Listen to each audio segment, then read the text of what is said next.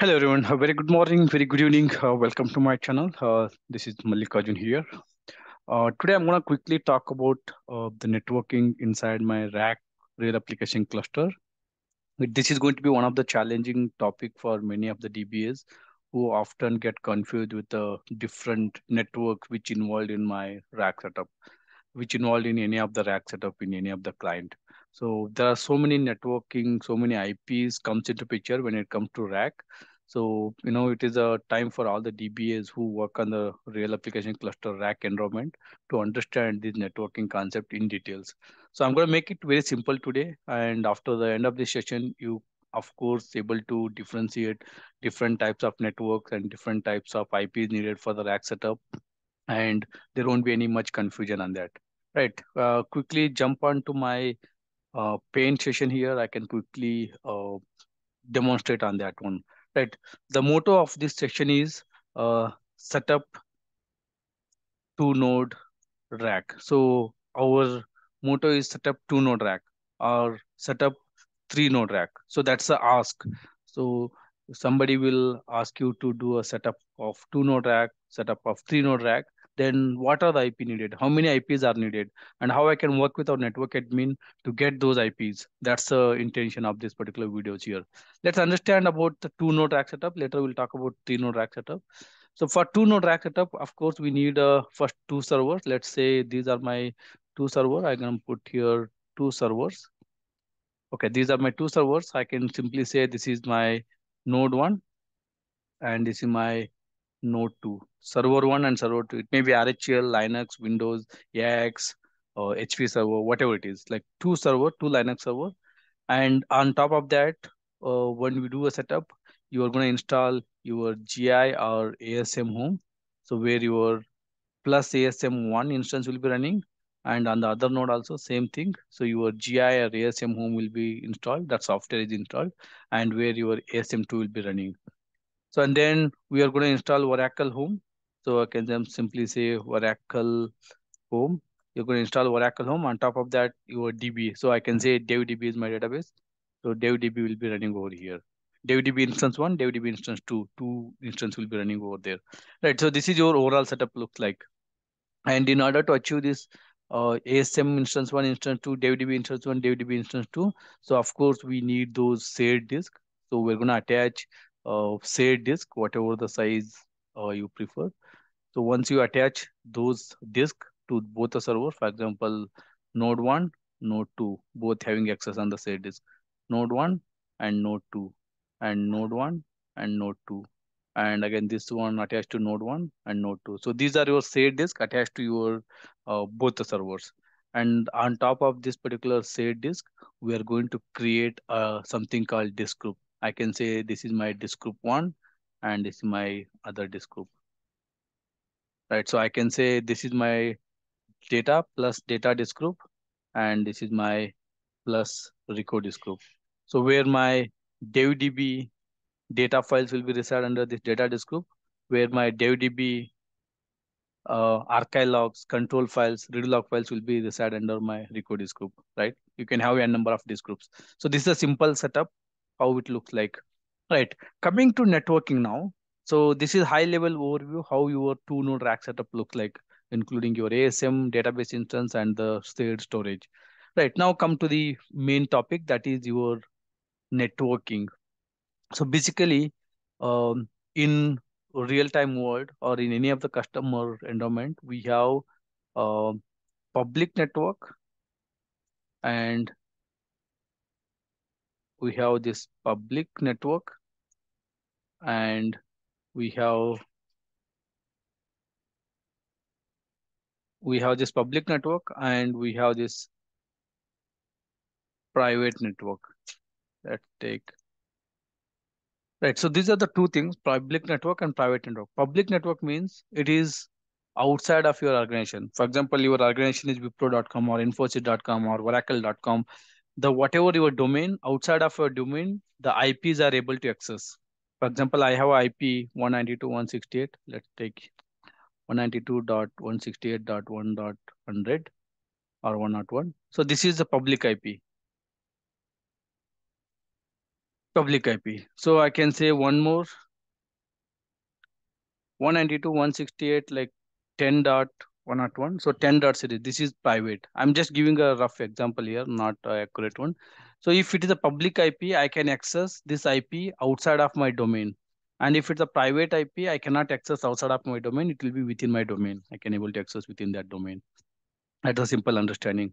So if I say, if I can take this one as my entire domain, like just a rough example I'm talking about here.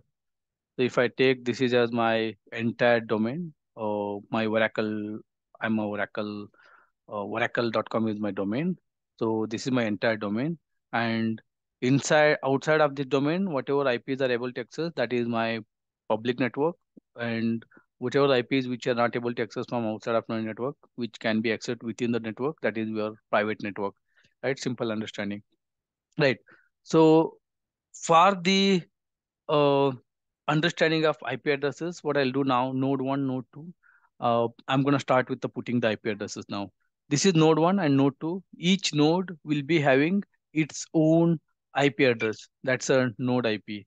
I can say node 2 IP address. And or else like I can go with this node 1 first. Let's go here. Node 1, node 1 IP address.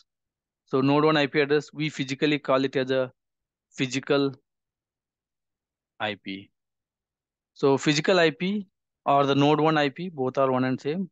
So I can give that node 1 IP as 192.168.1.101. So this is my node 1 physical IP, that is typically your public network. Next, coming to the new IP for the same node 1, that is like remove this node 1, like that is getting confused. Like I can say physical IP for that node. And the next IP is your private IP for that particular node 1. So typically node IPs will go like this: 192.168.1.1, and the private IP should be the different subnet. I can simply go with the 10 dot series here, or I can go with the 20 dot series here, whatever you feel it. Let's go with the 2 dot series. 1.101 is your physical IP, or you can say a public IP, right? Many words, public IP or the physical IP or the node IP. So both are one and same here. Many people will, I'm going to make it as a simple here. I'll write it over here. Let's remove this one. Public IP, many people will call it as a public IP or node IP or physical IP. So they can call it as a public IP, node IP, or the physical IP. Both are one and same, right? On the when it comes to that IPs of that node, and the private IP again, it's a intercommunication. Next, public IP is done, private IP is done. Now VIP. So we can say node 1 VIP or just say VIP of that node. So I can say again the VIP will be of the same in public network. So VIP I can go with same IP range 101, 101, 102 I'll go for node 2 and I'll go with 103 for my VIP. Public IP, VIP and private IP. So VIP stands for virtual IP for that node. So the same three IPs will go to my node 2 as well. So public IP, that is 102. That node 1 specific IP VIP, that is 104. So 101, 102, and again 102 here. So that is a simple three IPs for node 1 and node 2. So node 1 public IP or node 1 IP or node 1 physical IP, all three words are same. Many people will say with the different words. That's what I mentioned here. Public IP, node IP or the physical IP, all are same. So typically we go with the node 1 as a IP address. So for that, I'm going to go with 192. So I'll just go with the node 1 here and I'm going to expand here. Node 1 is here and node 2 is here. Node 1 detail is here. Node 2 detail is here. So node 1, 192.168.1.101. So for node 2, Again, IP address is 192.168.1.1.2. So node 1 IP address. Again, you can call it as a node IP or the node IP or the public IP or the physical IP. So all are same here. I can put, if that is you want to put it here, I can put it. Right. So these all are same. Next come to VIP. Node 1 hyphen VIP. So node 1 hyphen VIP. So node 1 hyphen VIP, again that IP is in the same range. 192.168, 1.101, 102, and 103. So 103 is your node 1 VIP. If I can go here, node 2 VIP. That is virtual IP. 192, 168, 1.104. So that is your node 2 VIP. Again, node 1, get just think this in your mind. Public IP, node IP, physical IP are all same name. And that will be in your public network. So these two IPs are in public network. Right. What I can do now, I'll put green color for this one. So public IP means it's a green and private IP means it's a red. Right. Now looking at these IPs, my public IPs, I can say this is my private IP, which is in red color. And again, this is my private IP, which is in red color. And this is my, let's go here now, go back here, green color. These two are my public network. Public network means which is accessible outside of your domain. Right. So let's go here. My node 1 IP or the physical IP or the public IP or the node 1 VIP, both are in public network. Public network means accessible outside of your network. Right. Let's go to third IP. That is your private IP.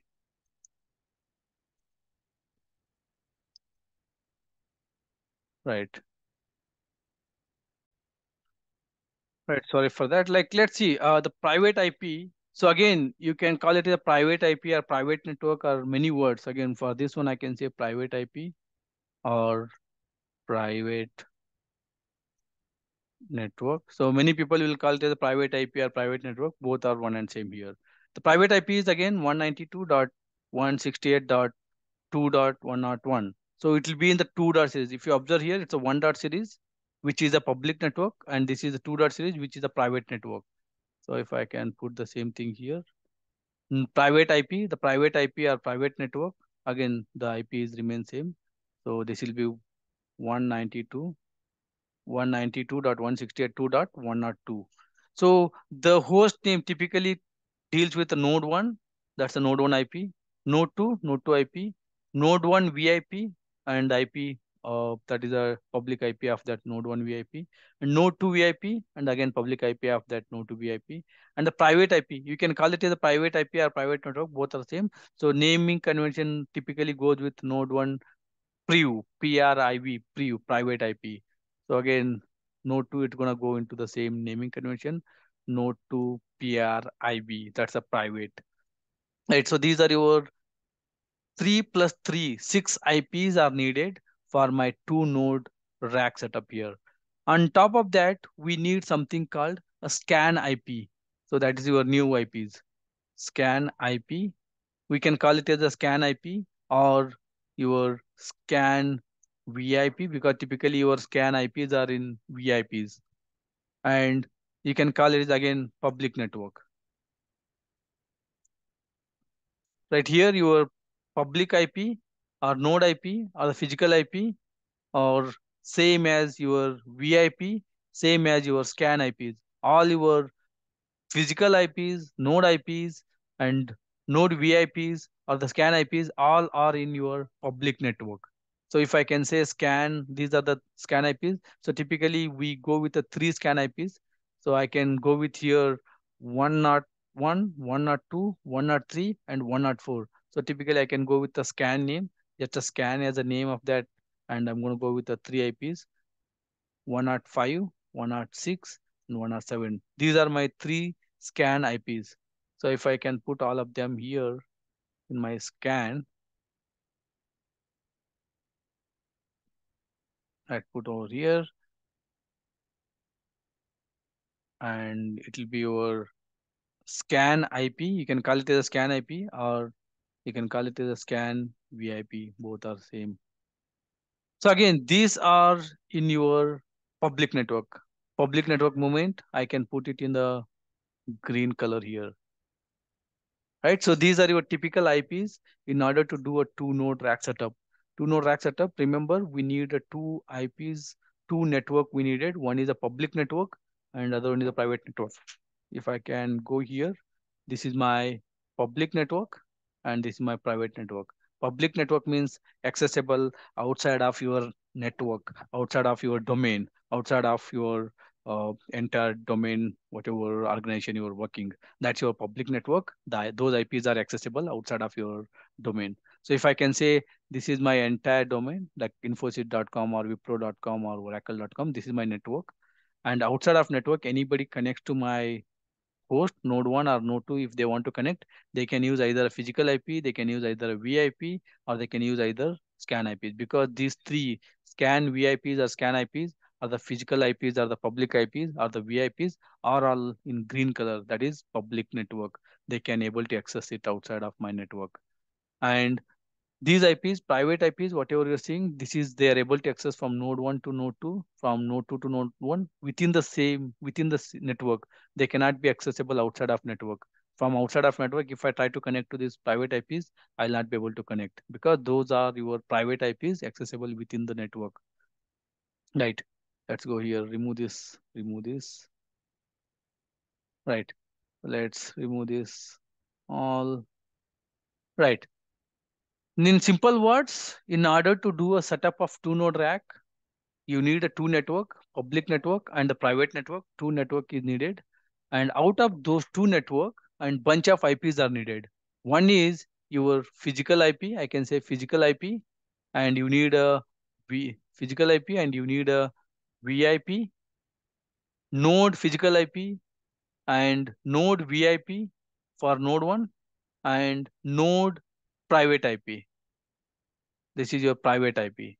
Physical IP, VIP, and private IP. Three IPs are needed for node 1. Similarly, for node 2, we need a physical IP, VIP, and private IP. Again, three more IPs are needed. Three IPs for node 1 and three IPs for node 2. So totally six IPs are needed. And we need a three more VIPs for my scan. You can have 4, 5, 6, 7. There's no limit on that. You can have whatever IPs you needed. But typically, three is a best one. Right. So once you have this 3 plus 3 plus 3, 9 IPs, you can easily able to do your two node rack setup. And in case if you want to add one more node, for example, you want to add your third node, node 3. If you want to add node 3, again, you need node physical IP, node VIP, node public IP, three more IPs you needed. And if you want to add one more node, node 4, again, you need three more IPs. So totally you need three IPs for each node and three IPs for your scan. And out of this all IPs, these IPs are segregated into two groups. One is your public network and other one is your private network. So once you're able to understand this networking, you can easily work with your network admin, and then you can configure your all the required IPs for your rack setup.